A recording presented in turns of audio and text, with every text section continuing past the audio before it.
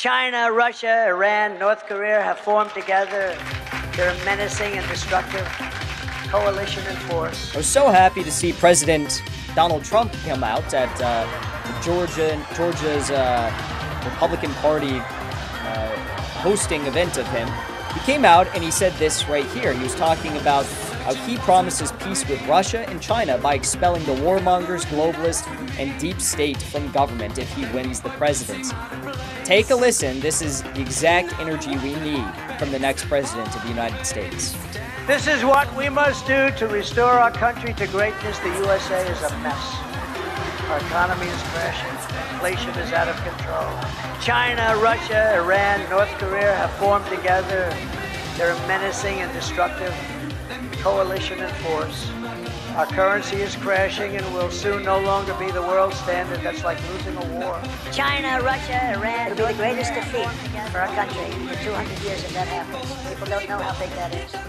But it won't happen with me, not even a chance. Just like Russia would never have happened with Ukraine. China would not even be having a thought about raiding Taiwan. Some Democrats said last week, well, how do we know?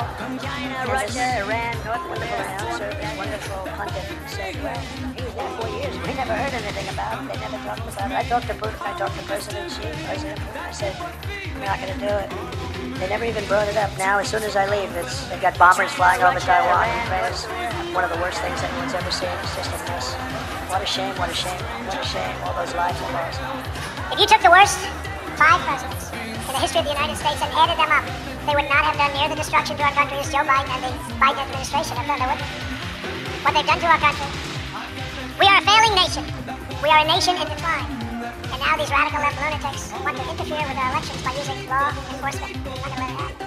It's totally corrupt and we can't let it happen. This is the final battle. This is the most important election we've ever had.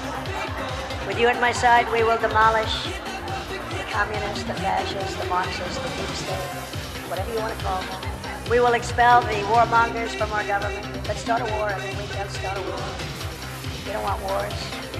We can't afford wars, and we don't want death. We want to keep people living, whether it's here or other countries. We don't want to kill people for no reason. We will drive out the globalists. We will cast out the communists. We will throw off the sick political class that hates our country and wants to destroy our country. We will rout the fake news media. They don't want to talk about anything.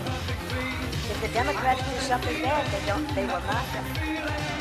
Now, I'd have to say that everything in that speech was absolutely on the money and perfect. Because Donald Trump, who did he target? Donald Trump. China, Russia, Iran, North Korea have formed together. Donald Trump, who did he target? Who did he target? Who did he target?